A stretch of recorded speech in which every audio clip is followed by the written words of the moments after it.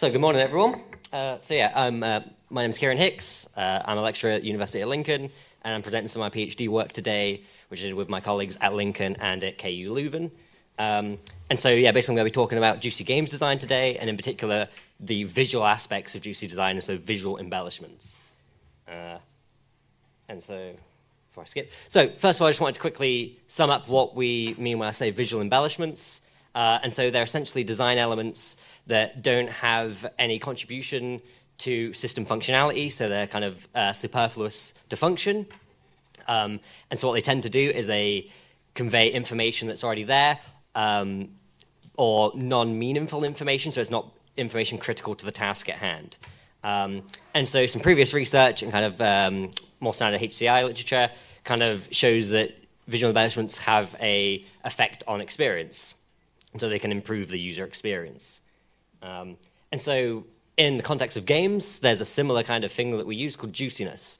This is kind of a game design term that's used to describe a type of kind of positive game feel where there's lots of audio-visual feedback. One single action has lots of different elements of feedback on both the audio and visual channels and occasionally on the haptic feedback as well.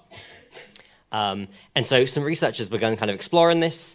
There's some that kind of finds that juiciness actually has a positive effect on player experience, but can also have no effect sometimes. And so the purpose of kind of this, the two studies I'm presenting today, is to kind of cement what effect it can actually have on the player experience. Quick GIF of Candy Crush, because it's a really good example of kind of juicy games design.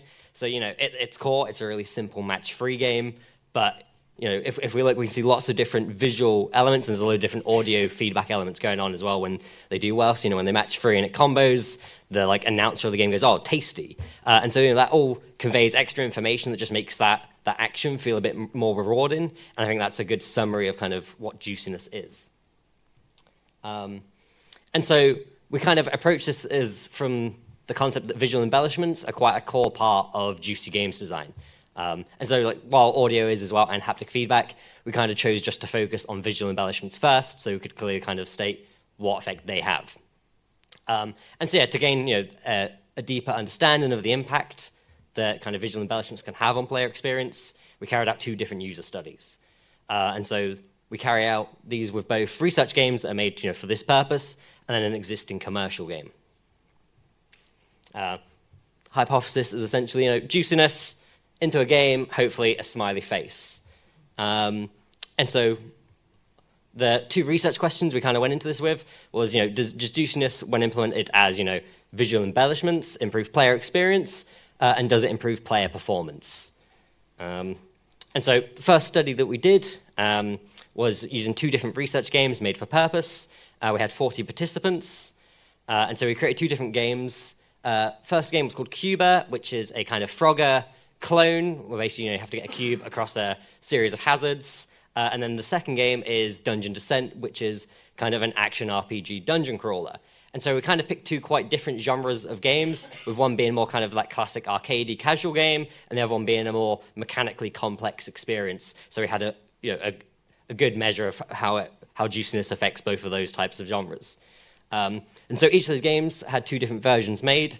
A juicy version that has these extra kind of juicy elements, or visual embellishments, not just juicy, and then base versions which still had feedback, both audio and visual, but it had the kind of the standard we'd expect to see in a game.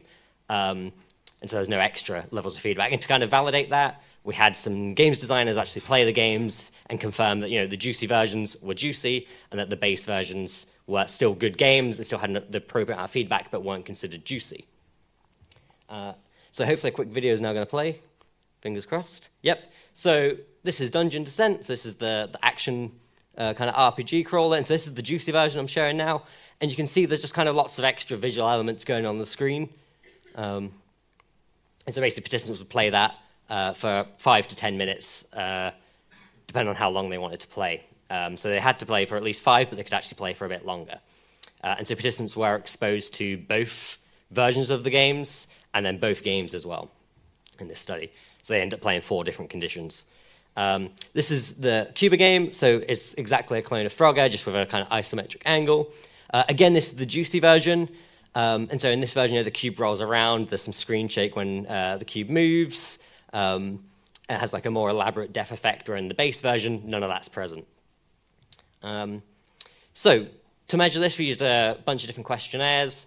So we used for looking at player experience. And so we were kind of interested in the factors of self-determination theory, so meaning competence, relatedness, and autonomy.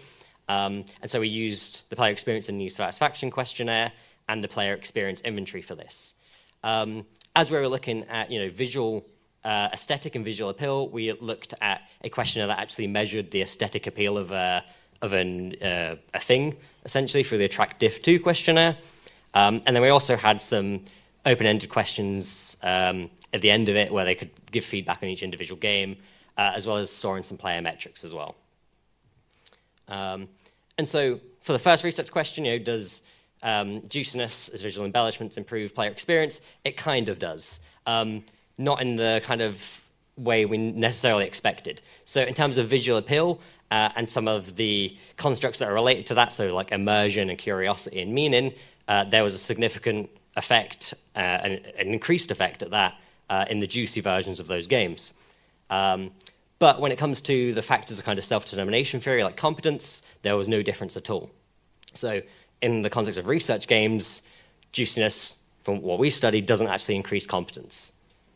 And then for player performance, there was no difference at all in any of the conditions. Players both perceived that they did as well on all the different conditions, and the player metrics also backed up that they felt they did the same across the board.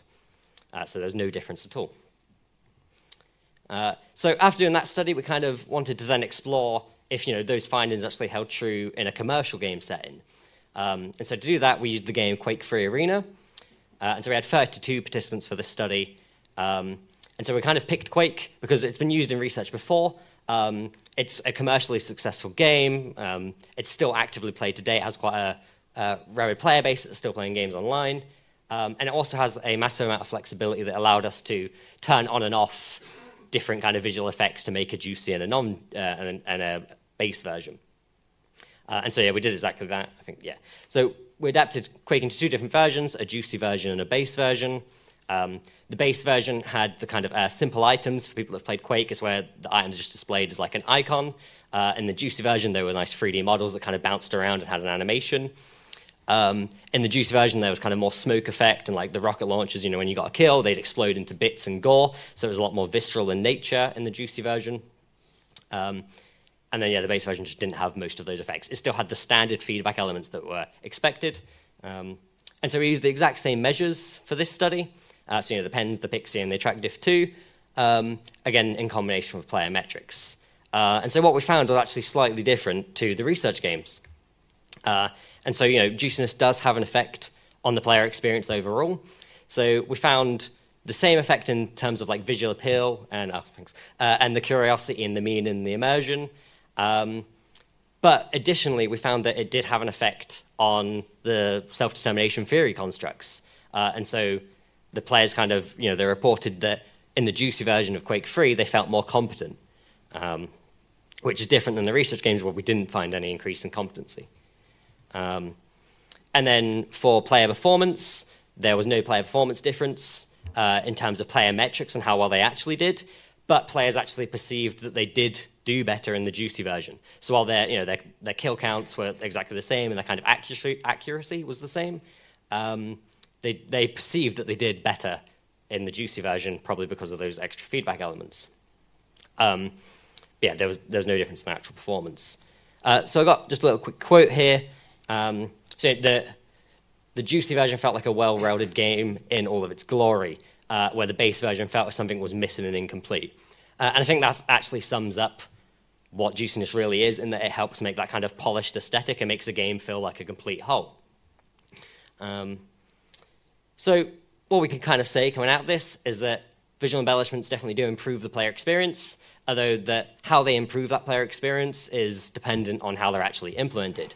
So in Quake 3, it was designed by game design experts, and there was probably a lot of consideration that went into how we designed those particle effects and the different feedback elements that were there. And so that might be, they were designed to make players feel competent, and that's why we saw when those elements were turned on, players did feel more competent. But regardless of kind of implementation and design of the juicy elements, like, however we included them, they still did always increase the visual appeal of a game and the kind of curiosity and meaning and immersion that a player would feel. And so really quickly, because I ain't got much time, kind of the takeaway messages is so juiciness can actually be a really valid design strategy for making worlds that players want to explore, for making that feeling of curiosity and meaning and immersion, which should help increase engagement. However, there needs to be careful selection of juicy elements based on which aspect of player experience you're trying to improve, and likewise, you don't want to overwhelm the player with too many visual effects at once. And so, yeah, basically, our findings suggest that juiciness is an important contributor to the overall aesthetic kind of feel of a game. Excellent. Thanks for listening.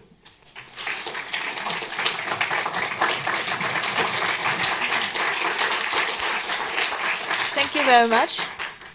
So we have now, there are some questions. Yeah, we have here some. Yes, and please start with your name. And I will. Yeah. Daniel Johnson, Queensland University of Technology. Thanks, Kieran. Tightly constructed research.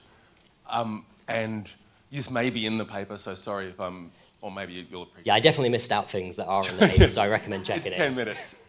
Some of the work on this sort of thing ties this to rewards. So you can think of this sort of feedback as a lens for rewards. And I wondered if is the feedback in the games you made maybe less tied to other kinds of rewards than in Quake? Because in Quake, it's like you've got a more powerful gun. And do you think that might explain some of the findings?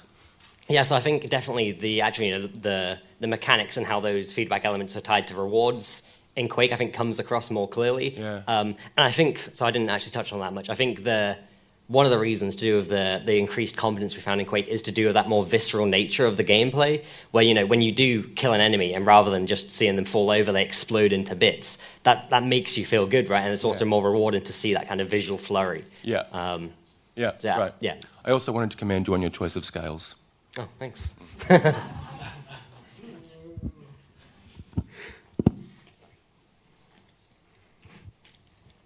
Hi, Josh Miller, Northeastern University in the U.S.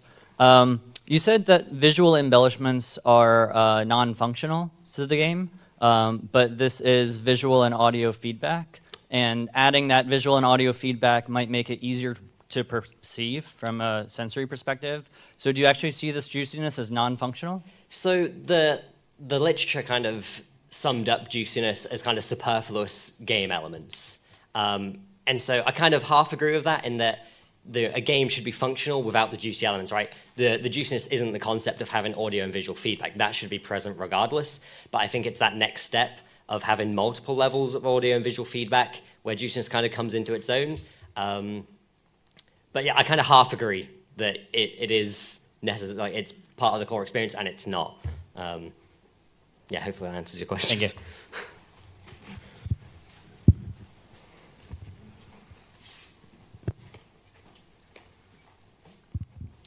Hi, Regan Magic, University of Saskatchewan. Great talk. Thanks, Kieran. Thanks. My question is actually about the differences between Study 1 and Study 2.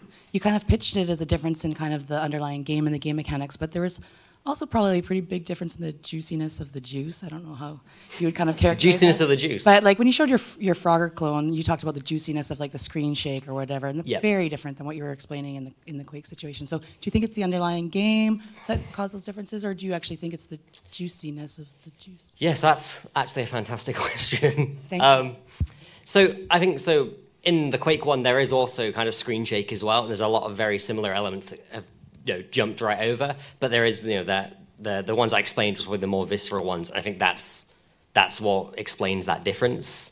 But I'm not, further work's needed essentially, right?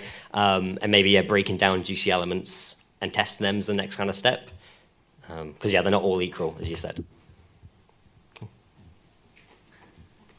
Sorry, one more quick question. Great talk, thank you, Ansgar Electronic Arts. So your takeaway is kind of, it's complicated, which is great for if you want to make this applied. So if you had to, what are the 3 design lessons you take away from this? So biggest one is obviously the consideration of what aspect of player experience you're trying to improve, right? If you're just after, kind of increased visual appeal, then kind of the way you implement juicy effects can kind of be just chucked in, right? Just add screen shake, just add some more particle effects. But if you're after those more particular facets of player experience, then you need to really carefully design those. 2 would be that it's definitely worth, the base versions, always rated lower in most of those kind of visual appeal and curiosity and immersion and meaning, like in the base version. So the juicy versions, and increase that. So I'd say one of the design lessons is to always add some juiciness, right? Add some visual embellishments to research games as well, because it shows it makes it a better player experience. I can't think of a third one off the top of my head. I apologize. All right, thanks. So thank you again.